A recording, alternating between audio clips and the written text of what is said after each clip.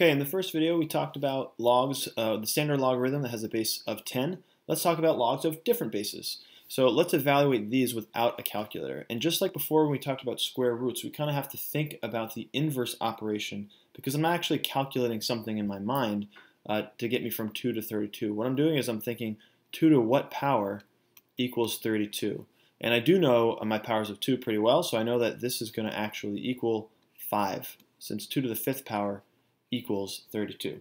So let's do the same thing with this next one. I'm thinking in my head 5 to the what power equals 1/5. And this might be helpful to think of 1/5 as 5 to the negative first power. So that means that this log has to equal -1. So log base 5 of 1/5 is equal to -1. And then here's a little bit of a doozy. I've got log base 3 of the cube root of 9. What's that going to equal? Well, let's think about this in exponential form.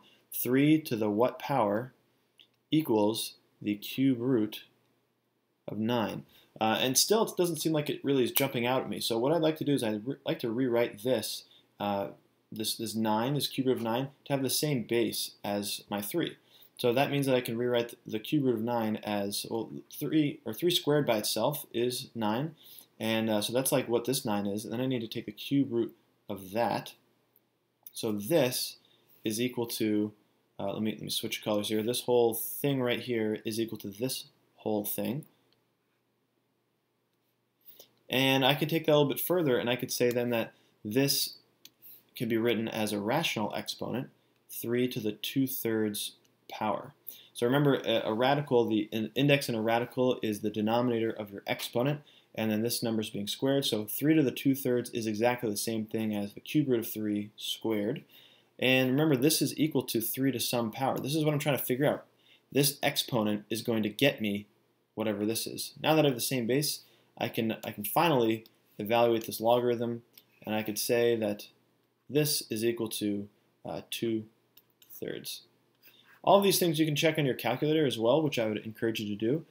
To have a log of a different base, you can go to Math, and you can scroll down, I believe, to log base. And so I could type in my base. Let's go to the first example, or let's go to this last one since that's the weird one. Log base 3 of, and then I want the cube root of 9. So let's see, I can maybe type in the cube root. I got a cube root button there too. Cube root of 9, and I think I got that all typed in. So let's hit enter, and we should get 2/3. That's great. So here's a way you can check yourself on the calculator. But these types of problems we should be able to evaluate without the need of a calculator. So why don't you try a few of these on your own, pause the video, give it a shot. All right, and here are my answers. This last one was kind of tricky because I needed to think of, I have this this exponent inside of my log, but as long as you rewrote this in exponential form, a to the what equals a squared, then you can kind of see this comes out to be 2. So it doesn't really matter what this a is.